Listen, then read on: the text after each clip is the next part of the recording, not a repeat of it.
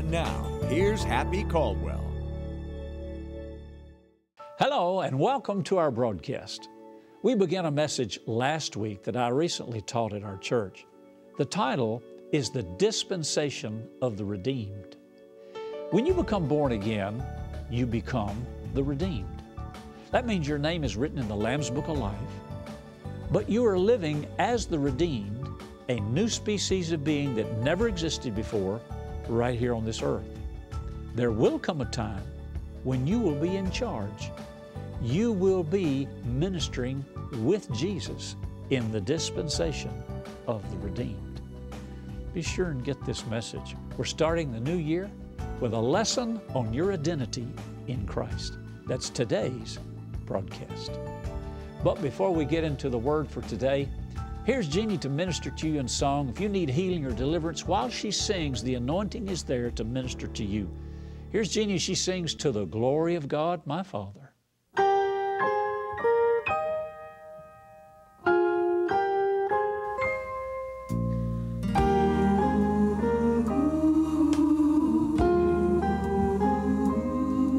I will praise Him early in the morning. I will praise Him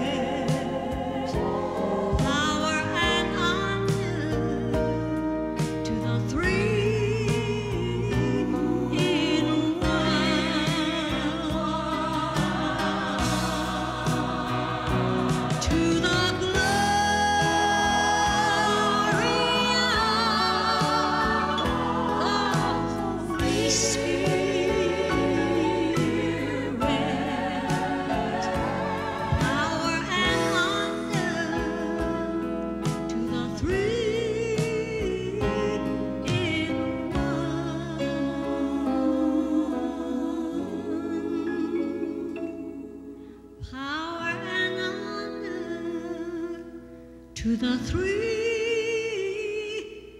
in one, to the glory of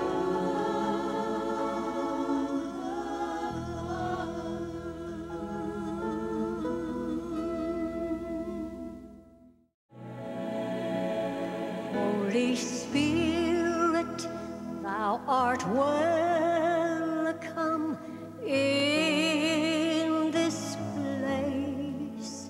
Her beautiful voice is unforgettable.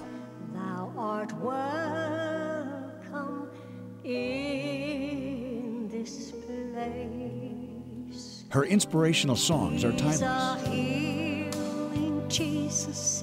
He's a healing Jesus. For years, audiences have cherished the music of Jeannie Caldwell. Stripes were laid. From I'm a Believer Believer, yes, oh yes. to The Anointing, It's the anointing that really makes a difference. every song makes you feel in His presence. Stand your ground against the devil. Stand your ground in the Lord. Best loved hits, hidden classics, all found on Jeannie, Colors, and The Peaceable Kingdom, CDs you'll treasure forever. Buy yours today wherever the products of Happy and Jeannie Caldwell are sold. He has made me an overcomer. I'm gonna reign with him beside. And now, here's Pastor Caldwell with today's message. The fall of man did not change the plan of God. You got to know this. It merely delayed the fulfillment of it. By the end of the millennium, innumerable people will have been redeemed. Israel will have been redeemed. Anybody that recognizes Jesus Christ as the Son of God and what He did on the cross at Calvary can be redeemed. Innumerable people will have been redeemed by the end of the millennium and glorified as immortal beings to help God administer the affairs of the universe and all coming generations. Thus, the dispensation of the redeemed. The earth's government will be administered by the redeemed and will succeed forever. And we are the first fruits of redemption. The Bible says, and we'll read it in a minute, Jesus was the firstborn from the dead. He's the first fruits of redemption. And then in order, we all come in there. Your number's in there, my number's in there. Keep in mind that after the rapture of the church, which can take place anytime, while we're in heaven experiencing the marriage supper of the Lamb, judgment seat of Christ where we receive our rewards, the earth is going through the great tribulation. Not recession, not oppression, not depression. The great tribulation. And during that 7 years, we're going to be in heaven enjoying. And after that 7 years, we come back with Jesus. That's what is normally called the second coming. Because in the rapture, Jesus doesn't touch down. Nobody sees Him. We rise to meet Him in the air. The second coming, or the second advent, if you please, is when everybody sees Him. And that helps you understand Scripture when you know the difference between the rapture and the second coming. The second coming, Jesus comes back, we come back with Him. There's war. Satan and all of his cohorts are defeated, bound for 1,000 years. The millennial reign takes place on planet Earth. Then after that, Satan and his angels are loosed for a season, because everybody that comes out of the Great Tribulation into the millennial reign is going to have to decide whether they're going to choose Jesus or not. Because during the millennial reign, Jesus rules with a rod of iron. Nobody rebels. Satan's locked up, bound. But after that 1,000-year reign, if there's anybody that has not accepted Jesus Christ as their Lord, they're going to have to make a decision. So there are going to be natural people born into the earth during the Great Tribulation period, during the millennial reign, and then when all of that has been completed, then we go into the next dispensation, which is the dispensation of the redeemed, where you and I are going to rule and reign with Jesus forever. Are you ready? Hallelujah. Go to 1 Corinthians 15:20. 1 Corinthians 15, verse 20. But now is Christ risen from the dead and become the first fruits of them that slept. For since by man came death, by man also came the resurrection of the dead. For as in Adam we all died, and Christ were all made alive. But every man in his own order, Christ the first fruits, afterward they that are Christ's at his coming. So our number's in there. Christ is the first fruits, afterward those that are Christ's. I'm in there. You're in there. Let's go to James 1:18. James chapter 1. And let's look at verse 18. Of his own will he begat us, of his own will begat he us with the word of truth, that we should be a kind of first fruits of his creatures. Romans 8:22. Romans 8:22 and 23. We know that the whole creation groaneth and travaileth in pain together until now. And not only they, but ourselves also, which have the first fruits of the Spirit. Even we ourselves groan within ourselves, waiting for the adoption, the redemption of our bodies. You see, our spirits have been redeemed. Our mind is to be renewed. Our bodies will be redeemed. All you have to do is be honest, and you know your body has not been redeemed. But it will be. Hallelujah. 2 Corinthians chapter 5. For the sake of time, we won't read all of it, but he begins to show, if we groan earnestly, desiring to be clothed upon with our house, which is from heaven. If so, I'm reading verse 3. 2 Corinthians 5:3. If so be that being clothed, we shall not be found naked. For we that are in this tabernacle do groan, being burdened, not for that which we would be unclothed, but clothed upon, that mortality might be swallowed up of life.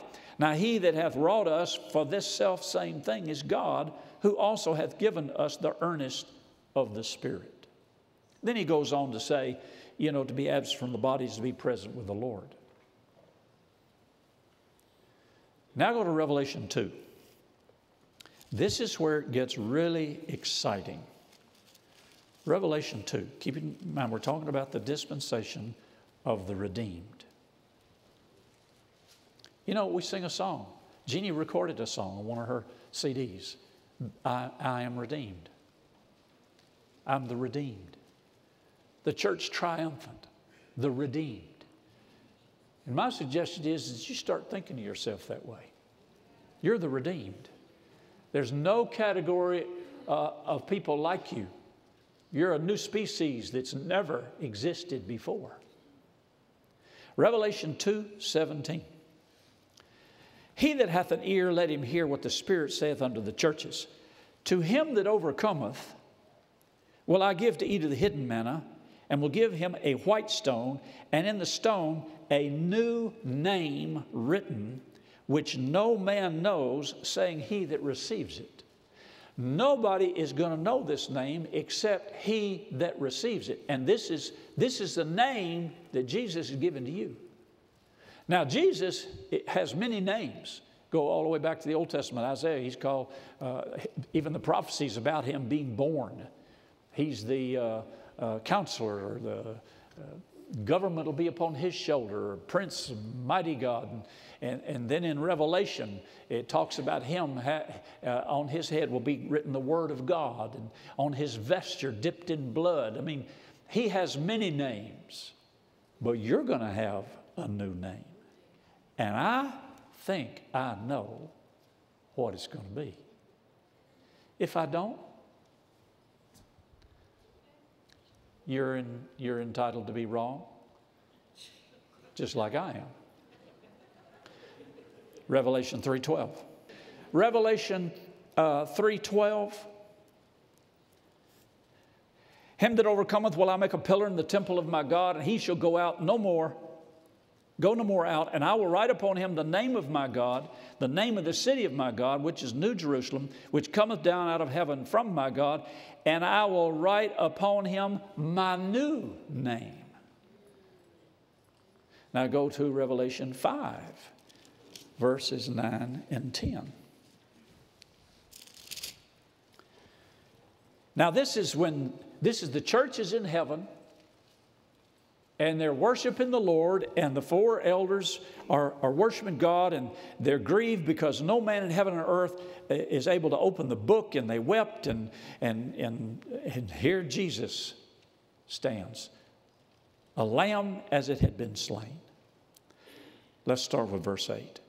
And when he had taken the book, the 4 beasts and 24 elders fell down before the Lamb, having every one of them harps, golden vials, full of odors, which are the prayers of saints. And they sung a new song, saying, Thou art worthy to take the book and to open the seals thereof. For thou wast slain and hast redeemed us to God by thy blood out of every kindred, tongue, people, and nation, and made us unto our God kings and priests, and we, can I insert, we, the redeemed, shall reign on the earth. I think I know what that new name is. The redeemed. Now, if I'm wrong, you can look me up. It really won't make any difference if I'm wrong or not. But that new name that he's going to give you is the redeemed. Do you realize how special you are? Do you realize how special you are in the plan of God? You are the redeemed. You are the first fruits. Now, let me close this with Matthew chapter 24, just so we can set everything in order. Matthew 24, verse 3. And as Jesus sat upon the Mount of Olives, the disciples came unto him privately, saying, Tell us, when shall these things be, and what shall be the sign of thy coming and of the end of the world? Now notice, they wanted to know what would be the sign of his coming. Not signs, not plural. Sign, the sign of your coming, and the end of the world, or the end of the age. And the whole 24th chapter of Matthew is given to answering these questions. The first thing Jesus says, take heed that no man deceive you. Many will come in my name saying, I'm Christ, and deceive many. And you hear of wars, rumors of wars. There have been wars ever since Satan was cast out of heaven. That was the first war. It says that. There will be wars and rumors of wars. We still have that. See that you be not troubled, for all these things must come to pass, but the end is not yet. Nation will rise against nation, kingdom against kingdom, be famine, pestilences, earthquakes in diverse places. Have we had that? Wars? Ethnicities against ethnicities? Homosexuals against heterosexuals, heterosexuals against homosexuals, pro-life against pro-death against pro-life, black against white, white against black. Islam against Christianity, Christianity against Islam. Are we seeing all that? But what's the next word? All these are the beginning of sorrows. Oh, my Lord. This is the beginning. Now, what is the one sign? And I taught this many years ago, and you might remember this.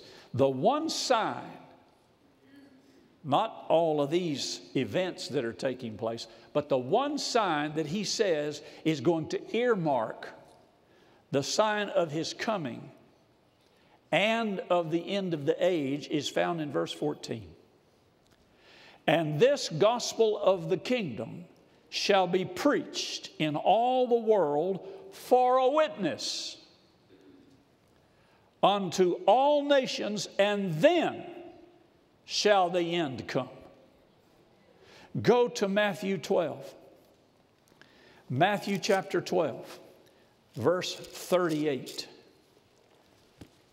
Certain of the scribes, the Pharisees, answered and said, Master, we would see a sign from you. He answered, an evil and adulterous generation seeks after a sign, and there shall be no sign given to it but the sign of the prophet Jonas. What was the sign of the prophet Jonas? Now, there are two meanings here, but I want to deal with the one meaning. Jonas was 3 days and 3 nights in the whale's belly. So shall the Son of Man be 3 days and 3 nights in the heart of the earth. The men of Nineveh shall rise in judgment with this generation and shall condemn it, because they repented at the preaching of Jonas. Underline the word preaching. They repented at the preaching of Jonas. And behold, a greater than Jonas is here. So the sign, Jesus said in Matthew 24, is that the gospel of the kingdom shall be preached in all the world. Notice what he said this sign of the preaching of the gospel was about. That we were to be a witness. A witness of what? A witness of Jesus. Death couldn't hold him. The grave couldn't hold him. Satan couldn't hold him. Religion couldn't hold him. Nothing can hold him. He's alive. And there's not one thing that anybody can do to do away with that. We're to demonstrate that witness. We're to tell everybody we know.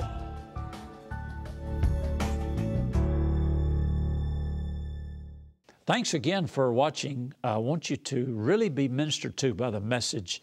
I'm going to tell you at the end of the program how you can get a book that will help you in your identity with Christ and your authority as a believer. We get prayer requests here all the time. A viewer has written in for prayer and said, I need prayers for my family. We lost my dad recently. I've struggled with anxiety for a while, and now it seems to have gotten worse since his passing. He was 86 years old, and now I have this pinching, tightening feeling in my chest that occurs from my living with anxiety, which I believe I got from my dad. Going through something physical on top of my dad's death is hard. Going through something that I believe is even harder for me, because I was watching my dad die right in front of me. Here's my need: for us to be able to find acceptance and move forward. My faith has been a little shaken after this. We prayed for healing for my dad for a while and didn't get the results we hoped for. I know God's plan is better, but it's been a little discouraging, and I want to be 100% rooted in my faith, but I'm struggling. Would you pray for me? Yes, I will. And there may be others watching right now that could benefit from this. First of all, your dad is in your future. He's as much alive today as he's ever been. He just doesn't live on this earth. Now, what you have to do is release him and let him go, and not be anxious and not be worried. Your dad lived a long and full life. Now, let me pray for you. Father, I pray for my brother and my sisters right now, and I pray that you would deliver them from this torment. The Bible says fear has torment. So I command the spirit of fear to loose my brother and sister and let them go. I set them free by the power of the name of Jesus. Now, Father, comfort them. They know where their Father is, and they'll see Him again. But I ask you to comfort them and minister to them. I bind the spirit of grief and command it to loose them now. In Jesus' name, amen. Now, we're here to pray and stand in agreement with you. If you have a prayer request or a praise report that you want to share with me, you can email it to me at happycaldwell@vtntv.com. You can also call 1-800-264-2525 and send in your prayer requests. In fact, I'd like to hear from this viewer as to how God set you free. Amen. Now, here's the product offer that I mentioned to you. It's called Believer's Authority, but it'll help you in your identity with Christ and as the redeemed. Watch this. From the beginning of creation to the ministry of Jesus and throughout the church age, no message has been more revolutionary, life-changing, or misunderstood than that of the believer's authority. Pastor Happy Caldwell has tackled this complex teaching in his new book and Spirit-led Bible study, Believer's Authority. In this powerful duo, he reveals how you, a believer in Christ, can use your own kingdom authority to release God's healing power, set captives free from Satan's snares, overcome the spirits of fear, depression, and poverty, and perform miracles in the mighty name of Jesus. To order your very own Believer's Authority book and Bible study, call toll-free 1-800-264-2525. The book is just $14.99, and the Bible study is only $19.99. The spiritual battle is real, but through these powerful, time-tested scriptural principles, you can be a victor instead of a victim.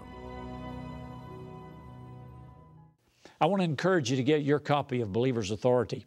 And don't forget to join Jeannie and me next week at this same time. And remember, happy is the man that finds wisdom and the man that gets understanding. You can watch today's show online. Simply log on to vtntv.com and click Happy Caldwell. If you'd like to order today's broadcast on DVD, you may call 1-800-264-2525 and ask for the offer number on the screen. To contact this ministry, you may write to Happy Caldwell at P.O. Box 26207, Little Rock, Arkansas 72221. You may also call us at 501-223-2525. And be sure to visit us online at vtntv.com.